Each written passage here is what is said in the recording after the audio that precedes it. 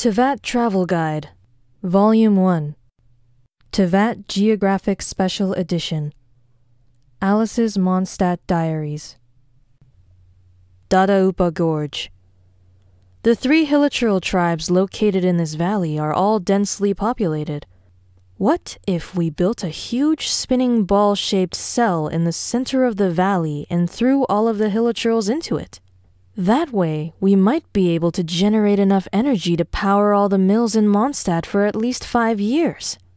If we took it one step further, by grinding the hilichurls that are too old or too weak into food and feeding them to the strong ones, we might just build ourselves a perpetual motion machine that can support a huge factory like in Snezhnaya.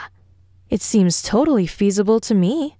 But when I told Miss Lisa about this idea, she just looked at me and pondered in silence for a long time, then changed the subject gracefully.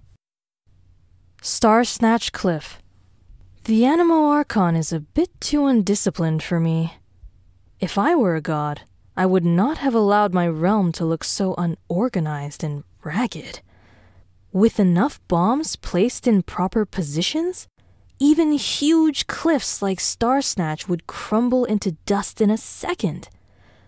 With flatter terrain, Mondstadt would surely look much nicer. But that unctuous cavalry captain rejected my proposal instantly. He even asked me to stay away from Star Snatch Cliff. Windrise. At the center there is a huge oak tree.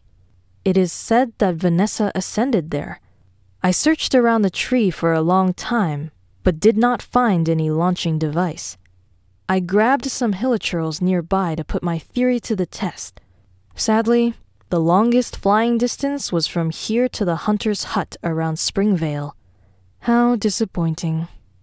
Falcon Coast. My unsuccessful experiment caused quite a stir in Springvale, so Miss Jean from the Knights of Favonius arranged someone to keep tabs on me. All I could do all day was wander around at Falcon Coast. This is such a boring place. Those stupid eagles hovering in the sky and puffed up animal slimes all bored me to death. The worst of all was that I had nothing to do. On the other hand, the outrider girl who was sent to monitor me had quite a lot of fun with the kids. Whispering Woods. Yet another forest in Mondstadt. This outrider named Amber seemed to know her way around this place. The explosive toy she carried around caught my attention. With some tweaks, I could turn it into something that could blow this forest and even the nearby mountains into smithereens easily. My proposal seemed to scare her, but an explosive stuffed toy is indeed a brilliant idea. I must try it out next time. Bright Crown Canyon. I finally got rid of that stalker from the Knights of Favonius. This valley I found at the northeast coast of Cider Lake is still guarded by ancient mechanisms, but the soldiers responsible for holding the pass for the King of Gales were nowhere to be found. All the winds of time had left behind were the unintelligent hilichurls and silent mechanical guards. My attempt to control ruin guards with hilichurls failed as well.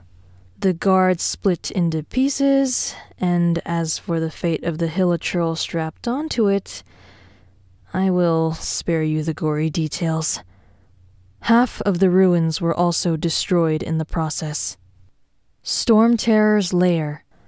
Bright Crown Canyon leads to this huge ruin of an ancient city which was built by the cruel king of Gales, Decarabian. The city was built in a ring shape. It seems that every resident of the city had been arranged their own spot between the inner and outer rings. Right in the center of the city was the tall tower where the King of Gales resided. The ruins of the domain of this cruel king, who once tried to control his people's lives, are now utterly deserted. I blew up a few arcades so people can climb up the tower more easily. Looks quite good to me. The ruin feels more ancient now.